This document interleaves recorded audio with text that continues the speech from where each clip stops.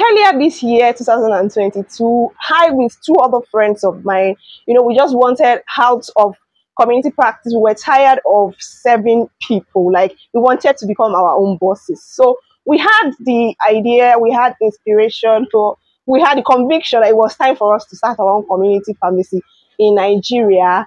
But personally, as God would have it, God just changed my plans. The way God works now. So I had a change of plan along the line, while my two other friends eventually went ahead to open their community practice this year. And guess what? Where I am presently belongs to one of those two friends of mine. So today we're basically going to be hearing from my friend how she was able to resign from a 7:30 a.m. to maybe 8:30 p.m. job to start her own community pharmacy. And all young pharmacists out there can find this video very useful, or if they have the dream, to be their own bosses someday. So welcome with me, Pharmacist Love. She's been a friend from way back. So welcome with me on the podium, Pharmacist Love. You're welcome. Hi. Let's just dive straight into the business of today. Fam Love, if I may ask you, what inspired you to resign from your job and to start a community practice? I would say it's passion that prompted me to open up mine. It has always been something I've wanted ever since I entered pharmacy school. So everything I've been doing, working in a community setting, just like she has said, I've always been a community person all my life, like ever since I graduated from pharmacy school. So everything I've done, all the steps I've taken, has always been geared towards opening mine. So when it was set time, like I've gathered a little and support was coming from here and there, I just said, it's okay, this is the time. Boom, and I started. Wow. My friend's drive is quite different from my drive, because when I wanted to become my own boss, what was driving me was the fact that I was done with community practice. I was done working for others. I just wanted to be my own boss and have control over my time. And the fact that, sometimes when you overstay, when you overwork, you spend extra time at work, you don't get compensated. In fact, you don't even get a thank you. Meanwhile, if you are 1 minute or 2 minutes or 10 minutes late, oftentimes you have to clock in and clock out. And if you are late, at the end of the month, they will deduct from your salary. I was just done at that moment. And that was what was driving me to want to own my own community pharmacy. So for my friend, our case is different because she had everything planned out. Being that our dad is a pharmacist, our uncle is a pharmacist. In fact, around 2014, 2015, we had our IT at our uncle's place, and that was where we became very talking about strategic locations, because oftentimes we hear young pharmacists say they are looking for strategic locations to start their own pharmacy. So what were the things you considered when you were looking for a place to rent? What were the strategic, in quotes now, that you were particular about when you were looking for somewhere to rent? For the location, from what I gathered, it should be somewhere between commercial setting and also residential setting.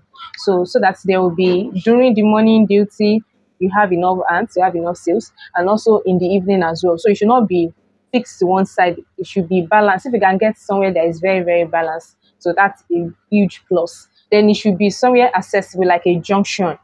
Somewhere where you're not restricted to only people living in a particular place, or it's only same faces you keep seeing all the time. So it should be somewhere where you keep seeing new faces and people that are just going, somewhere very accessible where you get to meet different people every day. So like she rightly said, good road network, like somewhere easily accessible, and also it shouldn't be densely residential. Before now, I thought it was densely residential area, somewhere close to the market and all that. So it's not market per se, but that has commercial activities going on. Yeah. And I remember working with one boss that intentionally opened his pharmacy along the entrance of a major estate in Ibadan. Okay. He was targeting only the residents of the estate. Okay. Meanwhile, he did his feasibility studies according to him, and along the line, I just discovered that these patients were not coming. The residents were not entering. And one of them had to open up to me that the reason why they are not coming is because they believe that my boss has come to extort them. And they would rather go out and buy their items outside where they don't know their status. They don't know their financial status. For cutting you short. And the funniest thing about this client is, if they now go outside and confirm that your prices are way okay, the shame some of them, the shame will not make them to come back and tell you that, okay, we are sorry, actually your prices are okay. They will just like bone off, like, okay, I'll get it somewhere else, like without coming back to you. So when you're So considering location, be mindful. Don't focus on just a category of people, population. Your demography must be wide. wow. Like you should focus low income earners, Everybody. below average, average, above average, and the rich. So cite your location somewhere where you have all these categories of people, not just because rich people are here. So you go And you know open this, I think this strategy helps for people that got it right during COVID period. That people were basically at home. So this was the residential people that were enjoying that time because commercial activities were not going on. So now imagine someone that cited this pharmacy near a commercial setting. Only.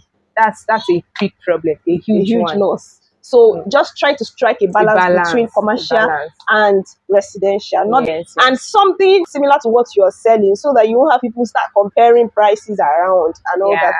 So one other thing that I have heard is that if it is at around a major bus stop, then it's a plus to you, because when people take bikes, they can easily alight at that bus stop. When people take cabs, they can alight at that bus stop. So if you have a shop, people will be more. So if you have if you get a shop around a major bus stop, that's also a plus. And then talking about hospitals around, or maybe laboratories around, that's very good. So it's a plus. It could be a blessing, it could be a curse actually, because some hospitals will stop their medications by themselves. They might not patronize you. Well, I won't say it's actually a minus, or it's of course everything has its own advantage and disadvantages, but it's more of a plus, because all you just need to just reach a compromise. Okay, if you're getting from us, you'll be getting this particular discount or something like that. So it's just something to so and if there are more, like not just one, so you can select from a lot of them that are around. So and also laboratory, somewhere you can refer, then they can refer back to you as well. So it's a plus to you. Thank you very much. Now, talking about finances now, like you started early this year or like mid this year, how much would you say it cost you to start up this cute? It's cute because it has the basic things that a community pharmacy should have. It is cute and I love it. This is my third time coming here. The first time I was here, she was so busy. I had to reschedule. And the next time I came, I had issues with my microphone and I had to come again today. And it's been busy. You know, we've been going on and off like that. So this is a cute place. Like, how much did you start with? Talking about rent, talking about infrastructures, putting all these chefs in place and all that. How much did you spend, like, in total? Okay, well, starting, I think I had like, I think three M, that's 3 million. That was earlier this year though. So as time goes on, you know, you get just by the grace of God though. So people will come to support friends and family. So I can say what actually finished this setting is like 4 million. And that's as at early this year. And you understand the situation, economic situation of so you Nigeria. Can't use that one to judge currently. Now, but just to have an idea. So like, and it also depends on the location you are and the size that you are looking for. Just like she says, this is like almost 30 square meters. Exactly. This place is exactly 30 square meters. So if you are renting a bigger shop, it might be more expensive. So depending on the location and the size and the taste. But with like 4M, you can still start something. But if you want to start now, assuming you want to start just now, you'll be spending like, let's say, maybe 5M or 6M, because things prices are not smiling now. So young pharmacists out there, if you have like 3M, 3.5M, I will encourage you to go ahead. Please just start looking for a strategic location. Following the definition of strategic that we have mentioned here. Now let's talk about regrets. Do you have any regrets or any lesson that you have learned so far, and or you will discover that have you discovered that you made a mistake that you would like to, you know, right the mistake, and you would want to advise any young pharmacist against making such mistakes when they want to open their own pharmacy? Okay, I would rather put it to be what I've learned so far, because just like I said before, I worked in a community pharmacy where I was coming from, so I've learned a lot from there, because it's also in a new premise. I registered the place newly, so I've gathered a lot from the owner. I mean, the experiences I've gathered has really helped me. So I won't call them regrets, because I've already seen, like, foreseen how startup looks like. So what I would say is staffing. I had issues with staffing, because while I was starting, majority of the staff that I got were students, because ASU was on strike. So thereabouts, thinking that okay, I've escaped through this year, like as is not going to call off their strike, and then all of a sudden as to call off their strike. So all my staff went, all of them. So I was left alone. It was frustrating. So I was tired. I just felt like closing the whole thing. Like I'm so tired, I can't continue again, but I just keep at it. And then yeah, I'm better now. I'm better now. So I would say we should look for your staffing. It should be that one is very, very important, and it should make their working condition conducive for them to stay, not like you'll be staffing every other month thereabout. So staffing is very important, and also source for your items, whether drugs or also the supermarket items. So you try to check different wholesalers or distributors. Now you don't stick to one and just believe that someone is like that's the best price person is giving you, because I had issues with that. I thought there was one particular retailer that wholesaler that I got more majority of my products from. So it was later I discovered that wow, the difference was so clear, it was so huge. And people were complaining. And you know, as a startup, you must be very careful with your pricing so that people will not just tag the place as being expensive and they will not even bother patronizing you again. I know word of mouth in Nigeria, word of mouth can kill you without people even knowing what is going on. So I just had to in fact, there were sometimes I had to sell the same price just to bring it down, because when I was seeing the differences, comparing to other wholesalers, I was seeing like 500 naira difference on one item. Like it was so much. Sometimes I just had to sell at a loss, of course, using other consultation fee and others to cover it up. But then, so that one opened my mind. Like, I don't trust anybody 100%. I don't get my items 100% from one particular wholesaler. So I just try to check through all of them and see the price that is favorable to me. And so I'm sure when people come and start, clients now, they start saying, "Oh, are you sure this is your price is somewhere? I will go this place and check." I say, "You're free, ma. Our price tag is on it, you can compare." So in terms of stocking, you should shop around. Exactly. Don't have a loyal wholesaler as and then customer. Apart from that, don't be lazy, because it's not easy. Seriously, don't say you want to buy all your products from one reps, particular, exactly, from because reps, you might or just even be doing wholesalers. yourself harm. Because people will compare. That one, it's natural. They will. And so you must be on your A games. At least if they are going to compare, there shouldn't be that huge or wild difference in your price. Okay, you talked about staffing.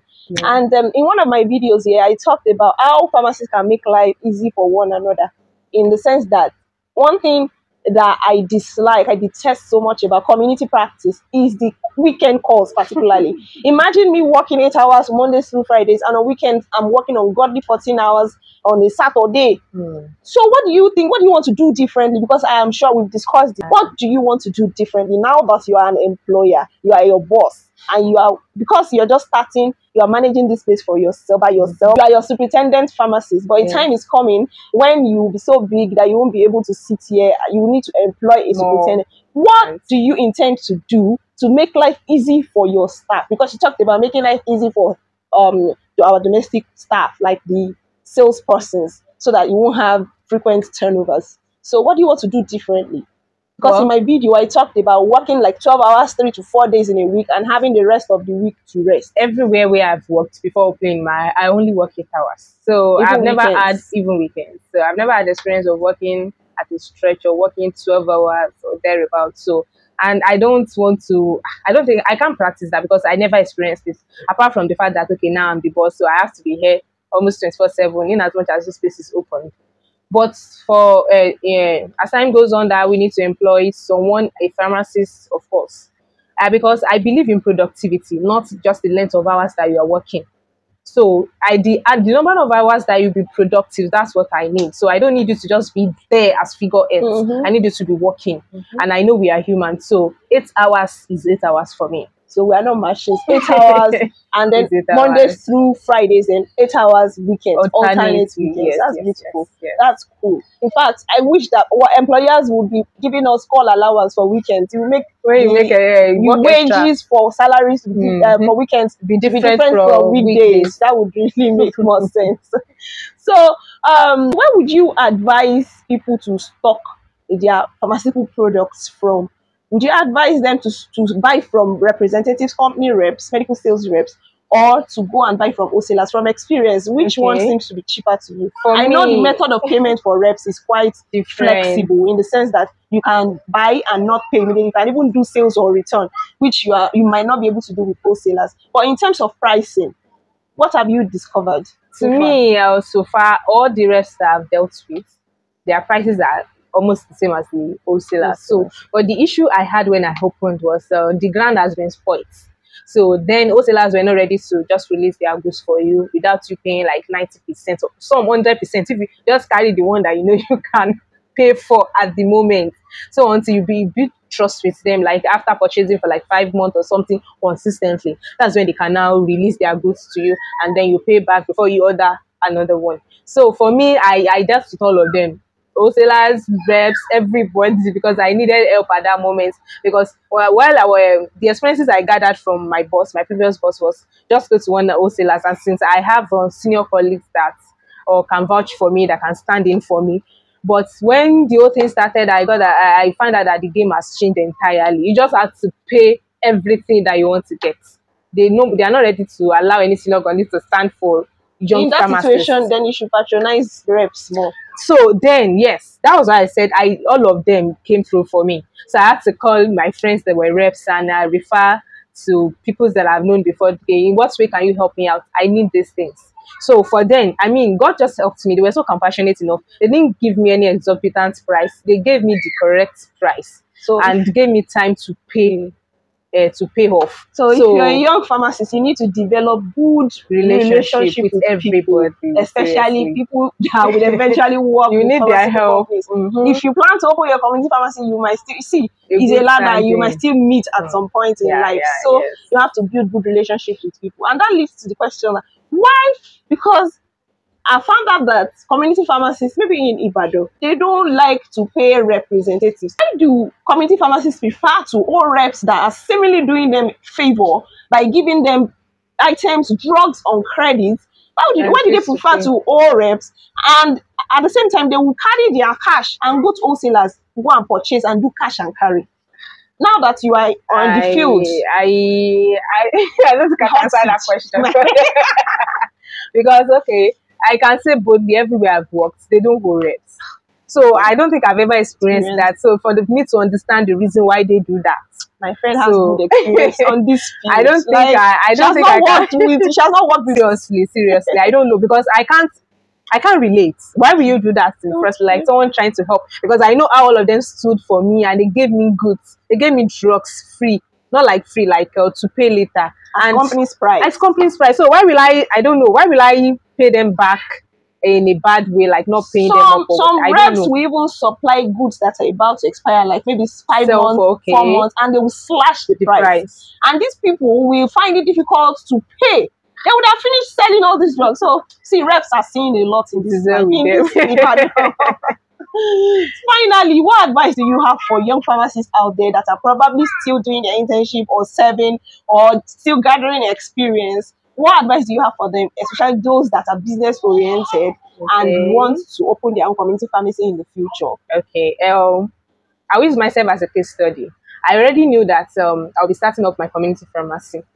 So what I did is I was so strategic. I wasn't really particular about the pay. Of course, the pay is also part of it. Like, okay, let me give you an example. I've always worked with a big pharmacy. When I know it was time for me to now start up something, I needed experience on how to start up and what I need to do, what I need to put in place. Because, okay, I tried asking all those big pharmacies, but they, you know, their experiences are faded. Like, they can't remember how they started again. And I could not relate. They'll be like, I started in a very small place. And at that time, 30 square meter was not fixed. So it's anywhere you get, you can start up. So I could not relate. I needed someone I can relate to, someone that just started not quite long.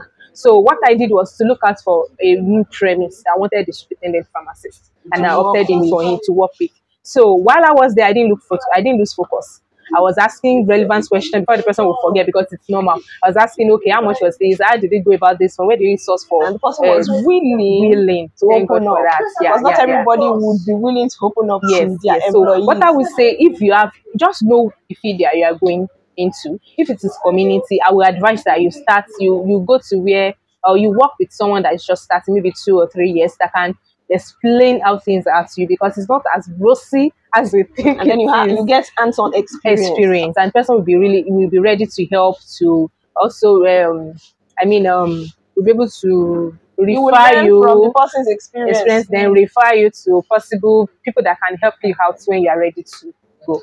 So thank you so much for your time. You're I don't want welcome. to bother us about PCN regulations and one requirements is because, of course, You can always read it you up. can read it up. You can visit PCN office to find out. So thank you guys so much for watching. We really appreciate you. Do well to subscribe, like, and share this video so that I can reach people who truly need this particular information in this video. Thank you so much, and we hope to catch you. See ya in our next video. Bye. Bye.